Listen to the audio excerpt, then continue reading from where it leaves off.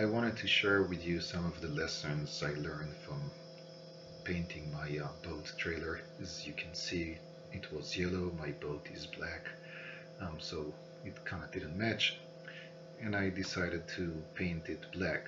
So first thing, obviously, I took the boat off and put the trailer on stands, disassembled the wheels, masked all the lights, and whatever lights I could I took off. I did wash it with water and soap and scrubbed it to make sure I remove all the dirt and grease off of it. I can tell you that from my experience that did not work as I expected, and if I would do it again I would probably try to either wash it better or maybe even wash it with some paint thinner or some other liquid that can remove the grease better than just water with soap, because I did get some points that the paint did not stick. The other thing is that if I would have done it again, I would probably wouldn't use a spray can. I would do at least the first layer just by paintbrush.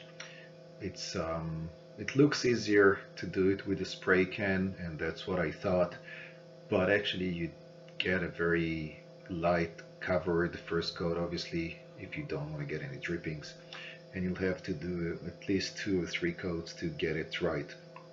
The total trailer I had to use 10 spray cans, so originally I thought it would be less, but 10 spray cans is what it took, and even after I finished I could still find a few spots that you can see the yellow under the paint, so I had to kind of go back and patch those points.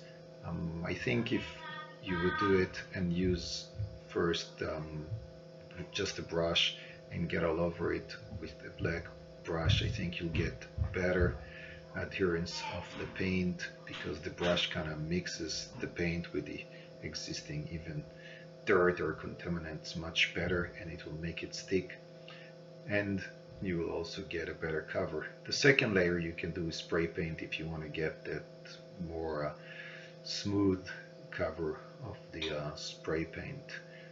Now it looks like that's not too much work when you look at a trailer like that, but you'll see I had to crawl under the trailer to get to all the parts beneath it.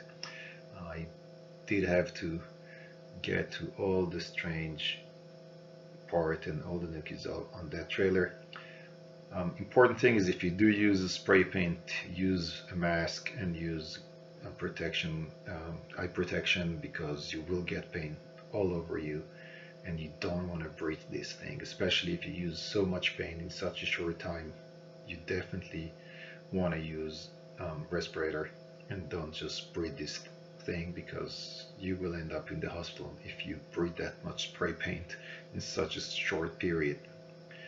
You can see the rest of the video just to see how much work it was. I cut a lot of it. The whole video is 6 minutes, but it actually took me a couple of days to do it.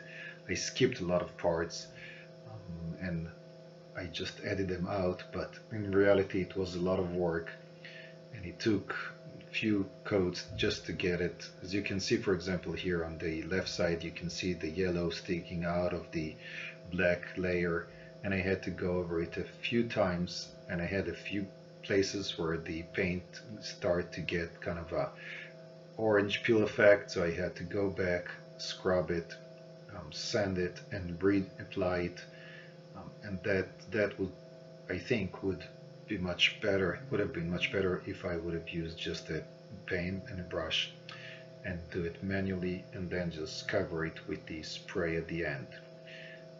If you are using spray paint, what you definitely want to do is go very light on the first coat and let it dry completely for a day, and then do the second coat. So very light, just to kind of give it a little bit of adherence to the first, and still let it show let the yellow show through the paint, and just give it another coat after. As you can see here, you have to get to all the little underbody and all the other spots that you wouldn't think when you just look from the top, but when you step away from the trailer you will see that if you don't spray under it, you very visually see these points once you just take a few steps back, especially with something like yellow that's so noticeable uh, with black. So you really need to crawl in there and go to all these spots. So good luck if you do that, if you decide to do that.